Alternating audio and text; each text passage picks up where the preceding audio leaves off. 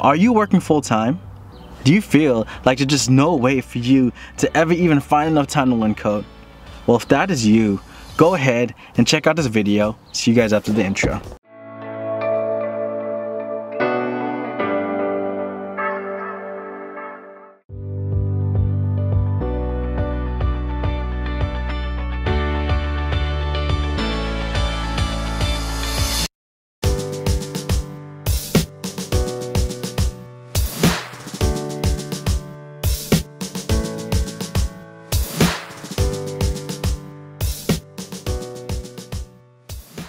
What is up, YouTube? I hope you guys like some of that drone footage. If you have been a long time subscriber, you know that I started this channel with vlogs. I used to do vlogs about 5 days a week, sometimes 7 days a week, which is kind of crazy. I used to do drone footage and cinematic footage all the time, but I don't do them as much as I used to.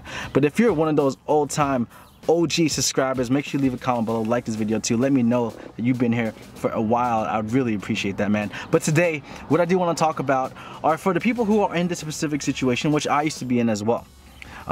If you're anything like me, you are an adult. Maybe you're not, right? Maybe well, I mean, you're 18 and old. Maybe you're working full-time, you're over 21 years old, you feel like there's no way for you to have time to learn code because you're working full-time. Maybe not even just that, maybe there are other responsibilities. I know people who are working 3 jobs, right? 3 jobs and still were able to become a developer.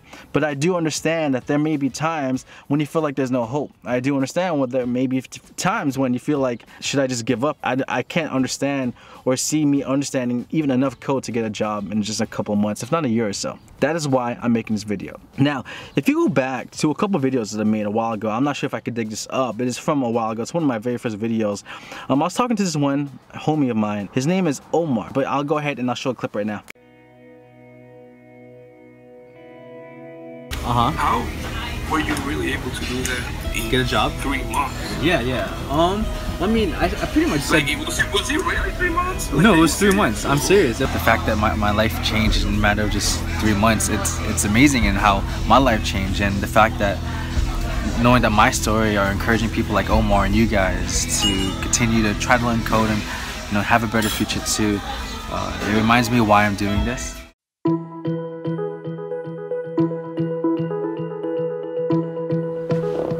So in this video, when we're talking, actually there's a lot of details I didn't show in the video, where we talked about how he was actually working 3 jobs. He was DJing, I believe he was working in a restaurant and somewhere else too, and he just felt like, Chris, I don't know if I could learn enough code to get a job in the industry soon, because you have to understand he's working 3 jobs. He works late night shifts. His sleeping schedule was way off, and he was just pretty much asking a legitimate, honest question like, do I really have enough time to learn code? And I think this is an important question to ask because I'm sure there are a lot of people in the, trying to get in this industry right now who are in the situation. Well, what he did, right? What he did is that he actually went ahead and even though it took him longer than expected to learn code, even though it took him longer than expected to get in the industry, yes, he eventually got in. He's making way more money than he used to, right? Before, he didn't even have enough money to eat, and I felt so bad because I wanted to give him, help him out as much as I could at that time, which is why I made that video, and he's out of that situation. He went into conferences in San Francisco already, tech conferences. His company sent him there, right? He wanted to meet up, but I'm in Southern California, not Northern, and his life has completely changed. Now the thing is this, right? Can you do it? Yes, you absolutely can do this. It is definitely possible. Now, you do have to hustle. For me, I was working 1 job, yes, full-time, but I was also doing a lot of things with church, so I didn't have as much free time as people realize, and I still am, right? So a few things you need to understand too, if you're learning code while working full-time, is that it will not happen overnight. You have to hustle. There are going to be things that you have to be willing to sacrifice. If you play games, if you're a gamer, and you're working full-time, and you're trying to juggle between coding and gaming, I'm going to tell you this hands down, you need to stop gaming. I know I will get some negative comments like, did Chris just say stop gaming? Yes, I did. Why? Honestly, the games you're playing now will probably not be as popular in 2 or 3 years, right? And so the games you're playing now, you'll probably get bored of them, and what will you do in a couple months, if not a year or so? You'll buy a new game and play that. Maybe you're a hardcore gamer and you're gaming like every getting new games every 2 to 3 months, if not every week or so, right? If you're anything like what I used to do. One thing you have to be able to do as someone who's aspiring to get in this industry, especially if you're trying to change your life, is that you have to be able to stop things, not even just gaming. You have to be able to put things down that really will not benefit your future. I'm not gonna lie, why? Because I was a hardcore World of Warcraft gamer, CSGO player. I love that game so much. CSGO I've been playing since I was 13, right? I'm turning 31 this year. I've been playing it for such a long time. But even gaming was something I had to drop down as well. Why? Because I knew how much I loved gaming compared to coding. Gaming's more fun, I'm not gonna lie, right? But one thing you have to take into account is what will help your future, gaming or coding, or whatever it is. Whether if it's, you know, I don't know, maybe it's hang out with your friends. Now, I'm not saying don't hang out with your friends, but if you're the type of person where your only free time, if you're working full-time like me, you probably don't have that many free nights. Because why? If you get married, you have a wife, you have kids. But if you're the type of person where you go out every Monday, Friday, or Saturday, Sunday night, late night until 3 in the morning, partying every single weekend, or doing things, I don't know what it is, honestly, those things will not benefit your future. Now, hang out with friends. Go on dates, man. You better go on dates, right? But you have to be able to understand what will benefit your future the most right now. Now, what I'm saying is this, guys, is if you're willing to study code, let's say you sacrifice going to the club or partying for a year or so, hang out late night with your friends, or going to the gaming cafe or gaming till late at night, you could be studying code. You think about it. Let's say you're at the club Friday, Saturday night, that's what, 6 hours, 8 hours total. If you put in 8 hours in code, within 8 to 20, if not 30 hours, you would be able to understand the basic foundations of HTML. Let's say if you did that every single weekend, you get down CSS, you get into JavaScript, you'd be able to understand these things, being able to sacrifice what's not as important for what's important because it will help benefit your future. Like, you have to be able to understand what you need to do to get there.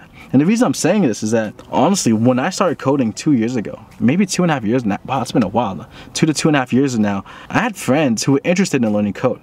Right? I had friends who really wanted to get in the industry because they saw how much it changed my life. So I gave them access to Treehouse. I was willing to even pay for their accounts. But even though they had this access, one of them still has access to this account. But he's been paying for Treehouse over and over again, but he never learned. And it blows my mind because in the situation that he's in now, he's struggling. You know, car problems. You know, he's struggling financially, and you know, whenever we hang out, they'll just say things like, "Chris, you're the one that's a developer. Can you pay for my ticket?" And it's like, man, even if he started 2 years ago, if he studied code consistently for 2 straight years, at this point, people will be trying to hire him from right to left. Why? Because of how much he's able to code and how much he's able to grasp to. Being willing to sacrifice things that will not benefit your future.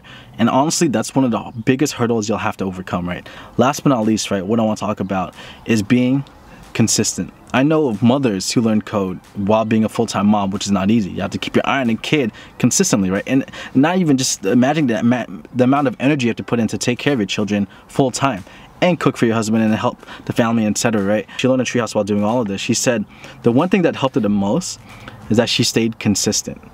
And this is a success story, and that's why I want to share this too. She said you just have to be consistent. Even if it's 15 minutes a day, at least that's 15 minutes more of code that you know now than before, than yesterday, than 30 minutes ago, than an hour ago, than 2 hours ago. You just have to stay consistent. It's okay if something does not make sense, right? But with the short amount of time you have working 40, 50, 60 hours a week already, if not 2 or 3 jobs, with the short amount of time you have to even learn code, one thing you have to be able to do is stay consistent every single day. Because if not, and because you don't have that much time to learn code, everything you're doing to learn code will be for vain because you're going to forget everything. That is the 2 things I recommend, man. When it comes to learning code while working full-time, is it possible? It is definitely possible. I did it. So you just have to be able to sacrifice what you need in order to help you hustle that much more into the coding industry.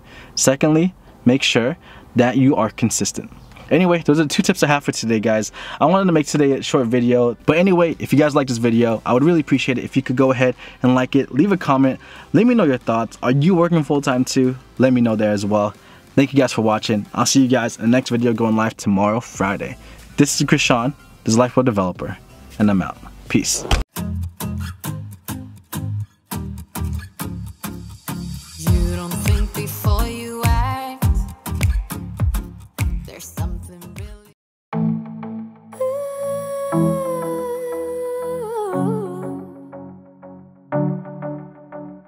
Standing on the porch in the night, thinking how we used to be way back in time. Hey guys, what's up? So I'm trying to do something a little different. So with this IGTV right now, What I'm gonna try to do is actually do vlogs on here like I used to do on my YouTube channel, but I stopped doing that. Before we do this, man, I have to have an intro. I would do anything just to get you back again. I would do anything at all. I know I'm not innocent, you deserve a better man, but let me just hold your hand once more. Ooh, ooh, ooh, I wanna take you out